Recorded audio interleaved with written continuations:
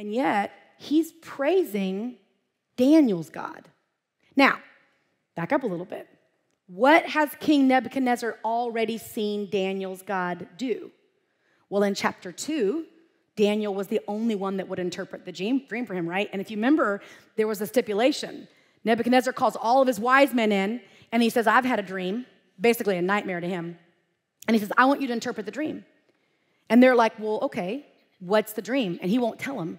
He says, no, I'm not going to tell you the dream. If I tell you the dream, you can interpret it wrong. I want you to tell me the dream and the interpretation. Well, of course, they're like, we can't do that. Like, you got to tell us what the dream is first. Well, so he puts out a death warrant on all of them. He's like, I'm going to kill you all. One of you better tell me what my dream is and the interpretation, or you're all going to die. So Daniel and his friends find out about it, and they go pray. And Daniel's like, God, if you'll give me the interpretation and the dream, I'll go, and I'll tell Nebuchadnezzar, and I will make sure that I attribute the glory to you. Well, God does, right? So he gives Daniel all the information about the dream. Daniel goes and says, oh, King Nebuchadnezzar, I've got your interpretation for you. But let me be clear. It's only because I serve Yahweh. Yahweh has given me this interpretation. So right off the bat, Nebuchadnezzar has an experience with Daniel's God where he goes, oh, okay, that's interesting, right? Because this guy obviously can't cheat his way around this. I didn't tell him the dream. So he serves King Nebuchadnezzar well and tells him the dream. Well, what happened in chapter 3? Well, chapter 3, you got Shadrach, Meshach, and Abednego being thrown in the fiery furnace and not burning up. And Nebuchadnezzar's looking in the fiery furnace being like, who's the fourth dude? He looks like an angel, like a son of the gods. So again, he pulls them out. They don't smell like smoke. They're not singed at all. And again, he's experiencing, okay, this God has real power, and I've seen it up close and personal. So something is happening with Nebuchadnezzar where he's experiencing an up close and personal thing with God, and he's praising him. He's giving him due credit. Well, let's see if it sticks. So he has the dream. I'm going to read the dream to you because here's the deal. I want to teach you about this name tonight. I'm just using this story, but we're not digging into this story. So I'm not going to unpack all the details from chapter 4. I just want to use it as a launching point to show you what Nebuchadnezzar's learning about God, right? So he has the dream. This is the dream, okay? He says, the visions of my head as I lay in bed were these. I saw, behold, a great tree in the midst of the earth, and its height was great. The tree grew and became strong, and its top reached to heaven. It was visible to the end of the whole earth. Its leaves were beautiful, fruit abundant, and it was food for all. The beasts of the field found shade under it, and the birds of the heaven lived in its branches. All flesh was fed from it. I saw in the visions of my head as I lay in bed, and behold, a watcher, a holy one, came down from heaven. He proclaimed aloud and thus said, chop down the tree and lop off its branches, strip off its leaves and scatter its fruit. Let the beasts flee from under it and the birds from its branches. But leave the stump of its root in the earth, bound with a band of iron and bronze amid the tender grass of the field. Let him be wet with the dew of heaven. Let his portion be with the beasts in the grass of the earth. Let his mind be changed from a man's, and let a beast's mind be given to him. And let 7 periods of time pass over him. The sentence is by the decree of the watchers, the decision by the word of the holy ones, to the end that the living may know that the Most High rules the kingdom of men and gives it to whom he will and sets over it the lowliest of men. So that's his dream. Big, beautiful tree. Gives shade and fruit to everything, and everything seems to be going really well when all of a sudden a voice comes from heaven and says, chop it down. Get rid of it, make it like a stump. Put a band of iron and bronze around it, let 7 periods of time pass. And here's the thing, when you read scripture, read with critical eyes, because if you notice in the middle of that dream, the watcher starts talking about the tree, right? It, this, that, and then look at this. In verse 16, what happens? It says, let his mind be changed. It's really important to notice pronouns because obviously this watcher has just revealed the metaphor of the tree as a man, right? So here comes Daniel, and he actually knows the interpretation. And what's interesting, he is anxious by the dream. In fact, it says he's appalled by the interpretation because he knows what's about to happen. So let me read the interpretation. This is what he has to tell A Babylonian king who has wiped out his country and has the ability to kill anybody that he doesn't like what you say at any moment. Keep that in mind. That context is really important because Daniel trusts God but is in a precarious situation. But this is what he says. In verse 20, the tree you saw, which grew and became strong, so that its top reached the heaven, and it was visible to the end of the whole earth, whose leaves were beautiful, and its fruit abundant, and in which was food for all, and under the beasts of the field found shade. It was you, O king. You have grown and become strong. Your greatness has grown and reaches to heaven, and your dominion to the ends of the earth. And because the king saw a watcher, a holy one, coming down from heaven and saying, chop down the tree and destroy it, but leave the stump, bound with a band of iron and bronze in it, in the tender grass of the field. Let him be wet with the dew of heaven, and let his portion be with the beasts of the field till 7 periods of time pass over him. This is the interpretation, O king. It is a decree of the Most High, which has come upon my lord the king, that you shall be driven from among men, and your dwelling shall be with the beasts of the field. You shall be made to eat grass like an ox, and you shall be wet with the dew of heaven, and 7 periods of time shall pass over you, till you know that the Most High rules the kingdom of men and gives it to whom he will. And it was commanded. And interestingly enough, down in verse 27, Daniel says, therefore, O king, let my counsel be acceptable to you. Break off your sins by practicing righteousness and your iniquities by showing mercy to the oppressed, that there may perhaps be a lengthening of your prosperity. Did you notice the difference there? This is going to happen. He's not telling him, break off from your sins and maybe God will change his course. No, the course is set. You were given a dream. This is written. This is going to happen to you. But, if you change your ways and you repent and you start doing the right things, maybe God will give you more time before this happens. How sweet of Daniel. Trying to protect Nebuchadnezzar, right? Well, Nebuchadnezzar doesn't listen. And 12 months later, he's up on his balcony. And this is actually, I kind of chuckle just because, I don't know, it just makes me laugh. If power makes people hungry, right? Power's hard. It's hard to be humble if you're that kind of power. At that time, Babylon, if you look at maps and you kind of look at world empire powers at that time, like Babylon stretched far and wide over the whole thing. He had conquered pretty much everything, right? And his dad, Nabopolassar, before him, he had conquered. Like they pretty much reigned the whole area, right? He's king over all of the Middle East. He's got a lot of power. So 12 months later, he's on his balcony praising himself for being so super dynamite awesome. And this is what happens. A voice comes from heaven and said this, verse 31, while the words were still in the king's mouth, there fell a voice from heaven, O King Nebuchadnezzar, to you it is spoken, the kingdom has departed from you, and you shall be driven from among men. Your dwelling shall be with the beasts of the field. You shall be made to eat grass like an ox, and 7 periods of time shall pass over you, until you know that the Most High rules the kingdom of men and gives it to whom he will. Interestingly enough, this is one of the things I love that we do teach our kids. The idea of Christianity, there is definitely faith involved. We're not going to be given all the answers perfectly black and white so that you can know for sure 100%. That's what faith is, right? Faith means we're not going to give all the answers. However, archaeology is pretty awesome, right? So for a long time in the Babylonian cylinders, so they had these big cylinders and they would carve like their history in them, right? They didn't understand why there was a gap in time in historical records of Nebuchadnezzar's rule. There's a 7-year gap where there's nothing recorded. No meetings, no advancing, no strategy, no community meeting. Like there's nothing, nobody's coming into Babylon and having these big parties, nothing. There's nothing recorded for 7 years, there's a gap. So literally, if you want to look at that, you can interpret that according to biblical standards. We know why there's a gap. Because God, Yahweh, was doing something with a Babylonian king. He was teaching him a lesson. Nebuchadnezzar, in his own mind, even though in the beginning he's praising God and being like, oh, your dominion rules everlasting, 12 months later, he's up going, my dominion's everlasting. Nobody can defeat me. And that's probably truly how he felt. Right? At that point, he thought he'd reached the end. He'd checked off every box. And God's like, let me show you. Let me show you who gave you your position. I'm just going to back up a little bit. I want to show you one thing. Because this is, again, it's important to read with critical eyes. Opening verse in Daniel chapter 1, it says, in the 3rd year of the reign of Jehoiakim, king of Judah, that's the southern kingdom, Nebuchadnezzar, king of Babylon, came to Jerusalem and besieged it.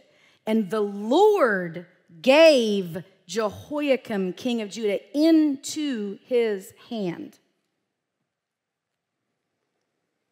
God raised up Babylon because sin is serious in God's eyes. And his people were doing wicked atrocities. And so he brings up a foreign country, raises that kingdom up, and puts in Nebuchadnezzar's mind to attack Israel. Do you follow the history of Israel over the whole entire time? How many people have tried to wipe Israel out? Isn't that interesting? God's people, and yet all these dictators over time keep trying to come and wipe out, and God's like got this protection because he's doing something he's not done. But in this case, it's God who's bringing them. God's bringing Babylon. God's putting it into King Nebuchadnezzar's mind to go and punish his people so that they'll repent, not to destroy them, so that they'll repent. But God's got a purpose. And the name that we see throughout all of chapter 4 and even in chapter 1 is this name Most High. So this is a banner. God's doing something specific about this aspect of his character. And so what happens is he goes through 7 periods of time. That's what history tells us. And according to the story, I mean, he lives out in the field. He's wet with dew. He's eating grass. Some people say maybe it's mad cow disease. I don't actually know if there's like a real physical thing that went with it. Either way, he didn't have a good life for 7 years, okay? But at the end of it, we come to the end, and it says in verse 34, at the end of the days, so at the end of the 7 periods of time, this is now Nebuchadnezzar's response. I, Nebuchadnezzar, lifted my eyes to heaven, and my reason returned to me, and I blessed the Most High, and praised and honored him who lives forever. For his dominion is an everlasting dominion, and his kingdom endures from generation to generation. All the inhabitants of the earth are accounted as nothing, and he does according to his will among the host of heaven and among the inhabitants of the earth. None can stay his hand or say to him, what have you done? At the same time, my reason returned to me, and for the glory of my kingdom, my majesty and splendor returned to me. My counselors and my lords sought me out, and I was established in my kingdom, and still more greatness was added to me. Now I, Nebuchadnezzar, praise and extol and honor the King of heaven, for all his works are right, and his ways are just, and those who walk in pride he is able to humble. I love this story because it's smack in the middle of Israel's history. You've even got record. Nebuchadnezzar's writings are included in Daniel's book. And Daniel is influential in the Babylonian kingdom. Influential. We have no idea the stretch and reach that Daniel had. And I always try to paint that picture for my kids. I want you to just think about what Daniel went through. Right? If we really, truly just dig into history about Daniel, he was probably young, anywhere from 12 to 14, 15 years old, right? Captured, probably saw his parents killed because they're the elite, the wealthy, and they killed all of them because they didn't want anybody to try to have a kid or a grandkid that could come up and claim the throne.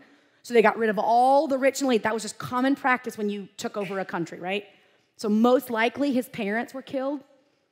We don't know if they were killed near him or where he was when this happened. When he's taken back, most likely they're made to be eunuchs, because they don't want testosterone to come in and have any kind of issue with the king, with being in close proximity with the king. They thought they could control it like that. So maybe he's made into a eunuch. And he's serving the very king who destroyed his homeland, who has enslaved his people and killed thousands of people, not to mention what he did to other countries beyond Israel. And Daniel's response is pretty much, we don't really see any moment, it's not recorded, and based on Daniel's character, it seems like he didn't have it, but we don't see any moment of pity party or whining or crying. He just was like, this is an opportunity to bring glory to God. So he stepped into a role I don't know when he was able to grieve or process all the things that happened, but he had such a foundational understanding of the character of God that when the worst possible thing happened to him, he was still able to respond and look at it as an opportunity. And by the way, after Nebuchadnezzar, the Persians come in and conquer the Babylonians, and then Israel gets passed to the Persians, right? And I don't know how long it took, but almost immediately, Daniel's in good favor with King Darius. And now he's got a relationship with the Persian king. And remember Daniel in the lion's den? That's the Persian king who's bending over the thing going, oh my goodness, Daniel, did you survive the night? I'm sorry, did your God save you? I prayed to your God that he saved you. A Persian king praying to Yahweh that he would save Daniel. That's the kind of influence Daniel had on this country. That's amazing. I'm not ashamed at all to say, I don't know that I could have done that. Had that kind of response. I mean, and I've even talked to my kids about this, like, what would you do? Can you imagine? It's just crazy, the kind of response he had. And all along the way, throughout this story, God is operating under the banner of Most High. Man, he wants Nebuchadnezzar and Daniel really to know something about him. So let's break it down from what Nebuchadnezzar said. Here's what we can learn. What did Nebuchadnezzar learn about Most High? Well, number one, God's dominion or authority and his kingdom are eternal. What we see going on around us, that is only because God either positions it or allows it like that. God's dominion covers all, and it's eternal. He has never, ever given up his authority. He does as he pleases with the power of heaven and the people of earth. I can't tell you how many times in the Bible that God says, I'm the potter, you're the clay. I shape you the way I want you to be. It doesn't mean God's going to do anything mean or bad. He's a just, good God. We're talking about authority here. We're talking about God's authority as the Most High. He's perfect. He's never going to do anything wrong. Nebuchadnezzar also learned that no one can hold back his hand. Man, did he learn that? 7 years in a horrible state, Nebuchadnezzar learned it. He was humbled completely. It says, no one can even say to God, what have you done? Now, that's not to mean that when we cry out because we don't understand we can't do that. We can do that. The point is, we can't stand as equals and say to God, what have you done? We can cry out in our ignorance. We can cry out in our frustration and in our confusion, but we should always cry out from a posture of, I know that I don't understand you, and I know you're the Most High. I'm just confused. We never get to stand toe-to-toe with God and go, what have you done? In other words, we don't stand in judgment. We have no right. And by the way, I love the story of Job. Job kind of tries to do that. He kind of tries to stand toe-to-toe with God. And he asks God so many questions. And you know, if you read Job, God never answers a single question Job asked. Not once. He simply says, where were you when I laid the foundations of the earth? Who are you to speak to me? You who can't do any, he simply puts Job in his place. I don't have to answer your questions. I'm God, you're not. You've forgotten that. And at the end of the book, after Job's mind has been blown wide open and he has just been presented up close and personal with the majesty and awe of who God really is, the Most High God, he just goes, I repent in dust and ashes. I had heard of you, but now I know you. Now I see you for who you are. That's the whole point. We don't have a right to stand in judgment of God. We can express confusion, but we have to be aware of our posture. That's why God is saying, I'm the Most High. And last, he finishes his thoughts, King Nebuchadnezzar, by saying, everything the King of heaven does is right and his ways are just. He's able to humble those who walk in pride. After 7 years, he got it. He got it. So this name, in the English Most High, it comes from really Aramaic, by the way. Half of Daniel's written in Aramaic. But it's got some Aramaic roots. But in the Hebrew, the word Elyon, it's referring to something that goes up or ascends, okay? And in every case, it's used to describe that which is highest or that which is upmost. So obviously, when you combine that with God's name, it's stressing the highest supremacy of God. It's really making a very clear distinguishment in who God is versus who we are, what God's dominion is versus the fact that we don't have dominion. It's making a distinction. It shows us that God is sovereign. Big word, but if you look in the middle of that word, you see the word reign. That's what it means. It means that God reigns and rules over everything. It's all his. He's the creator. It's his right. Man, today when I hear people either making fun of God or, talking about the way that God does certain things and then making fun of that, like what God, I just think to myself, oh, one day you're going to regret that. Like we have no fear of God anymore. We have no reverence.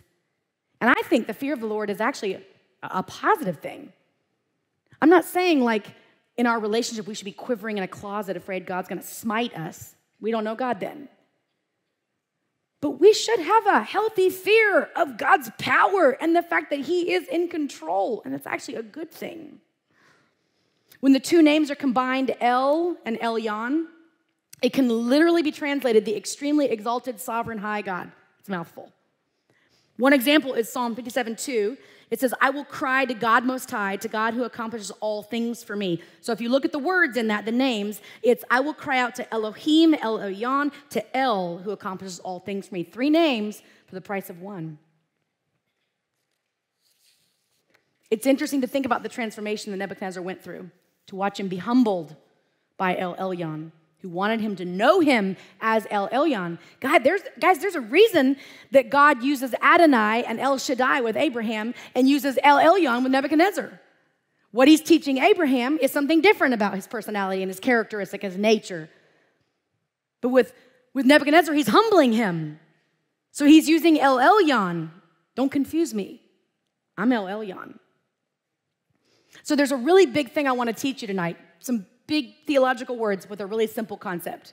But this is important because I believe this gets at the heart of this name. And this is important with how we worship God today, okay? So it's this concept, the transcendence versus the immanence of God. Big words that just mean that God is both far removed from us and very near to us at the same exact time. So unlike the concept of little g gods in other religious systems, God is a balance of both. If you think about the gods of Egypt, if you've learned anything about the gods of Egypt, you learn they were very cruel and demanding. There was no relationship. You didn't have a relationship with Ra, the sun god. You simply acquiesced to his demands and kept him at bay and kept his wrath away from you. So he was cruel and he was transcendent in their minds. Don't hear me say they're real. My point is, in that system, those little g gods were only ever transcendent. All power, all cruel, all tyrant, all punishment, all wrath, no love, no mercy, no nearness. We don't ever hear stories in any religion of like a Babylonian god coming close and being like, I want to know you personally. I want to show you mercy. It was never mercy. It was just punishment.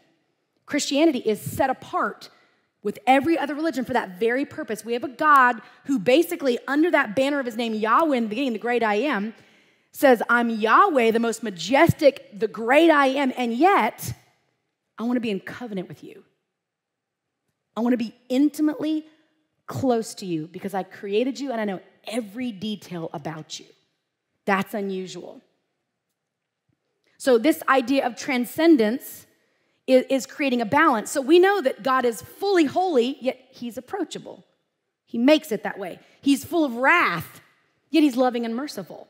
He's greatly to be feared, yet he's kind and he's faithful. So we have this dichotomy, and what happens is today, people try to separate that into the wrathful God of the Old Testament and the sweet little Jesus, the meek and mild shepherd who loved sheep and children. That's what we do. When in reality, both hold all the same attributes and tension all at the same time. We've got to quit splitting God up. We've got to start worshiping the totality of who God is at all times. So God is transcendent. That means he's wholly other. He's not just quantitatively different and greater, he's qualitatively different. Meaning, if we're toy Matchbox cars, he's not a bigger car, he's a galaxy. He's qualitatively other than what we are, right? Completely above, all sufficient. He's distinct. He's perfectly holy. He doesn't need anything. He's not a needy God. He's not up in heaven being like, I wish that person would choose me. He doesn't need anything. He chooses to engage and be faithful and bind himself to us because of his love. But he's completely self-existent and self-sufficient. The Trinity alone has perfect union, glory, and happiness with just 3 of them. They chose to engage with us, not because they needed it, but because it's in their character, because they are love. He's infinitely beyond anything we can even imagine. He's distinct, set apart. He's just not like us, right? He's just so different, transcendent. He's that far above. So common words like descriptors to think about God's transcendence, that aspect of his nature, are majestic, sovereign, almighty, just, wrathful, holy, all-knowing. These are the big ones, the dynamic, the powerful that set him apart. He's our ruler, our king, our master, our judge. That's his transcendence. So a couple of verses that might help you kind of connect to that. Isaiah 55. He says, for my thoughts are not your thoughts, neither are your ways my ways, declares the Lord, declares Yahweh. For as the heavens are higher than the earth, so are my ways higher than your ways, and my thoughts higher than your thoughts. I mean, there's going to be some things that we do not understand about what God does. There's going to be times when we don't get it. God, I don't know why you chose to do that. And how we respond in that is really important. Because having a posture of, I don't know, but I trust that you're good. And I hold that tension because I can't know. That's a good posture to be at. I don't understand, but that's okay. Because if you truly could understand and explain everything about God, would he be worthy of your worship? He's God. He's supposed to be that much far above us. But here's the cool thing. He's also immanent. So he's near and he chooses to be close to us. So the idea of immanence is he's present and active in nature, in history, and in our lives because of his love. If you think about the Bible from big picture view, God is constantly going and connecting with people, with Adam and Eve, with Noah, with Abraham, with Isaac, with Jacob, with Joseph, with Israel, with Moses. God is a personal God who wants to connect. Later on, Abraham is referred to as a friend of God. Who in here wouldn't love to think of ourselves as a friend of God? That's why he's distinct from the little g gods. Because he's super powerful, yes, and dynamic and do anything he wants, and yet he's like, I want to be with you. I don't have to choose. I'm both. The best example of this is the incarnation, of course, right? So Jesus becoming one of us, that is, in essence, God's immanence. The idea of being near to us. Jesus literally takes on flesh and comes to us, separates the gap. Praise the Lord that he didn't say, you get yourself cleaned up, you get yourself put together, you start doing it right, and then we'll talk. While we were yet sinners, Christ died. He measures the gap. He comes because he desires to be near us to the point where he's willing to lay down his life. His work on the cross, along with the resurrection, shows us the efforts, the great efforts that God took to restore the relationship to himself. See, our sin magnified his transcendence. But when we repent, we actually enable a new and deeper immanence because we can actually have God in us, not just near us. And remember, and this is so hard for my little brain to get, but when Jesus is leaving, he says to them, it's better that I go. It's better. And they couldn't imagine it. What could be better than having you right here with us? And he's like, just trust me. It's better that I go. And then they get the Holy Spirit, and look at what they were able to do. And we have that same power within us.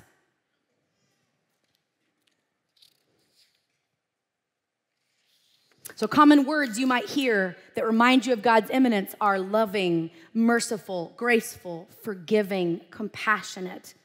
He is our Father, our shepherd, our redeemer, our rescuer, and our comfort.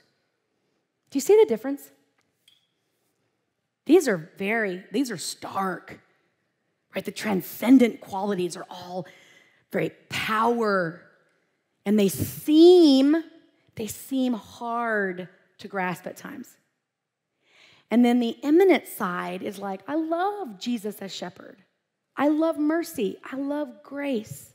I love compassion. Those are easy for me to worship. And this is my main goal tonight. I want you to really dig deep and go, am I leaning one way and finding it difficult to worship the other?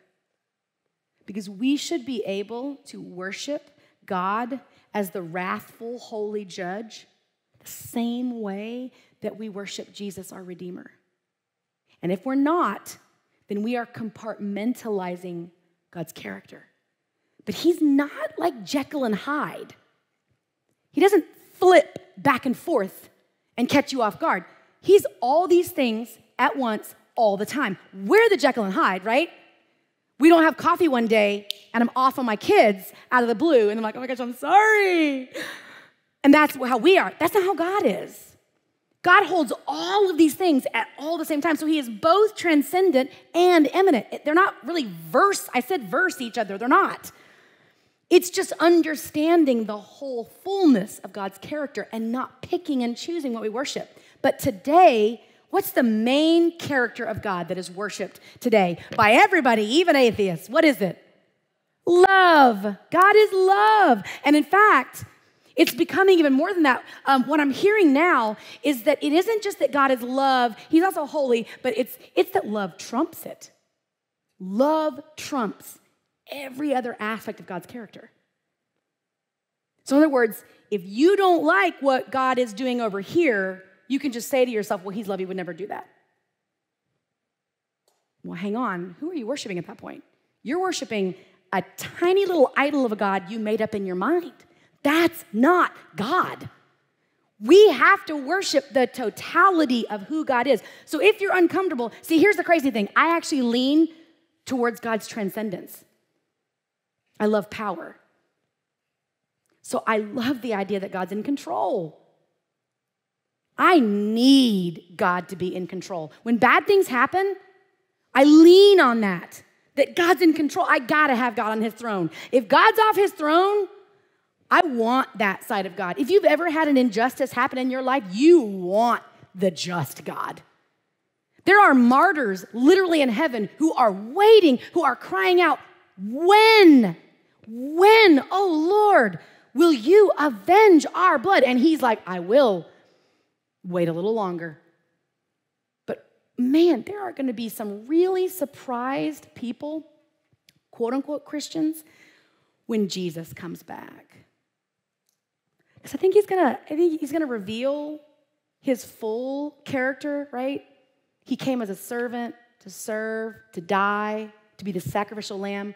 I mean, the descriptions in Revelation when he comes back on the horse with his name on his thigh, King of Kings and Lord of Lords, with fire and a sword coming from his mouth, declaring judgment. You know, we're studying Jude right now. I don't know if you noticed this. This is not in my thing. I'm going to flip to it real quick. This is the kind of thing I love when you study the Word of God. It just reveals things to you, right? Things that we don't realize. We have little, like our own biases. But Jude's talking, and he wants to remind these Christians. And he says to them, I want to remind you, although you once fully knew it, that Jesus, who saved a people out of the land of Egypt, afterward destroyed those who did not believe. Who? I thought that wrathful God of the Old Testament did that. Jude says Jesus. You know what else Jesus did? And the angels who did not stay within their proper position of authority but left their proper dwelling, he, Jesus, pronoun, referring back to the main subject. We haven't had a God in there yet. It's just Jesus. So if you're marking that name, it's Jesus again. Who did it? Jesus. He has kept them in eternal chains under gloomy darkness until the judgment of the great day. That's Jesus. Broaden your horizon on who Jesus is. He is not only some meek and mild guy who walked around loving on people to the point where he has no ability to also be God. He's both. He's both rescuer, redeemer, faithful, merciful, loving, yes. But how does John describe him? He's grace and truth. He's both. I want to read to you a couple verses that I take great pleasure in. Like, I love these verses. These are promises of God that give me comfort. And I hope tonight, if you struggle with worshiping this aspect of God, God's providential control, his sovereign reign, the fact that really, truly, there are times when God brings things into our life we don't want. Not to destroy us, to test us. That is so common through Scripture that God tests. God tests because he wants the best of us. And we learn through suffering and we rely on God through suffering. We don't like it. No one likes suffering. But you have to wrestle at times in your life. Are you okay if God brought that in under his sovereign control because he wants to draw you in closer and reveal something to you? It's an important thing you should wrestle with. Isaiah 46, 9 and 10 says this. Remember the former things of old, for I am God, there is no other. I am God, there is none like me, declaring the end from the beginning and from ancient times, things not yet done, saying, my counsel shall stand, and I will accomplish all my purpose. Deuteronomy 32:39, see now that I, even I, am he. There is no God beside me. I kill and I make alive. I wound and I heal. And there is none that can deliver out of my hand. Isaiah 45, 6 and 7, that people may know from the rising of the sun and from the west, there is none besides me. I am Yahweh and there is no other. I form light and create darkness. I make well-being and I create calamity. I am the Lord who does all these things. And then Daniel 2, this is Daniel's own words. After all he's been through, he's still able to say this, blessed be the name of God forever and ever, to whom belong wisdom and might. He changes times and seasons. He removes kings and sets up kings. He gives wisdom to the wise and knowledge to those who have understanding. He reveals deep and hidden things. He knows what is in the darkness, and the light dwells in him. We err in worshiping God when we split him in half and only worship one side. We err. Because God has revealed himself so that when we worship him, we worship all of him. Now, there is a progressive knowledge, right? We learn more and more. But as we learn and as he reveals certain aspects of that character to us, even if it makes us uncomfortable, we have to know that that's who God is. And we have to worship all of him. And by the way, you know, there's a rule in scripture reading when something's repeated twice, it's important. Like if Jesus would say, verily, verily, I say to you, it's like a note, they would perk up and listen because he said it twice. Well, if there's a 2 times rule, you can imagine that if it's said 3 times, it's really important, right? So a lot of people want to encompass the fact that all God does flows out of his love. I would say it flows out of his holiness, because what are the angels in heaven singing around the throne constantly? Holy, holy, holy is the Lord God Almighty. Worthy is he to be praised. Holy, holy, holy. That's God's transcendence. Holiness is set apart, distinguished. Everything God does flows out of his holiness. So when he loves, it's out of his holy character. When he does judging and just accusations, it's out of his holy character. When he's wrathful towards sin, it's because he's holy. When he's merciful, he's holy. All of it flows out of his holiness. That is who God is. God is holy. Is he love? Absolutely. Absolutely, he's love. But love does not trump God's other characteristics. He can be both at the same time. That's why Jesus says, I'm grace and truth. I understand that this is a little uncomfortable. It was for me when I first read it. But let me tell you, I think if we ever got to experience our world where God was off his throne, or if he chose to leave for a time to give us a demo, because let me tell you this, I believe this, okay? I can't support it biblically, but I believe this. I believe that as much as we see evil in this world today, I still believe God is restraining it. I think that if God took his hand off and just let the course play out, I just think it would be an absolute disaster. Because if evil were ever left unchecked, where God was not on his throne, that's not a world I want to be in. Because we know evil now, and we know how bad it can get. But I truly believe with all my heart that God is still actively restraining what is allowed. So we need him on that throne. We want him on that throne. It is so necessary. And how he chooses to do things, I get it. We might not be comfortable. We might be frustrated or confused. I just keep going back to that Isaiah 55. Your ways are not my ways. And to even imagine if we were to stand in judgment of God, if we saw something he did, and we were to stand in judgment, and we were to set our own, what we believe to be a merciful nature up against God's, as if we know how to show mercy better than God, at that point, I'm going to step away from you, because I really, like lightning could come down at any moment. Like, we should never get to the point where we raise ourselves up and puff out our chest and try to measure up, well, I wouldn't have done it that way because I'm merciful. Like, we have to be careful. We have to think rightly and use scripture to make sure that our minds are going, man, I am not God.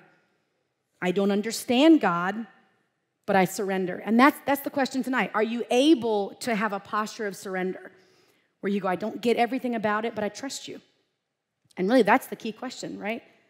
If you're going to be in a relationship with Yahweh, the almighty creator of the world, and be close with him, you have to ask yourself, do I trust him?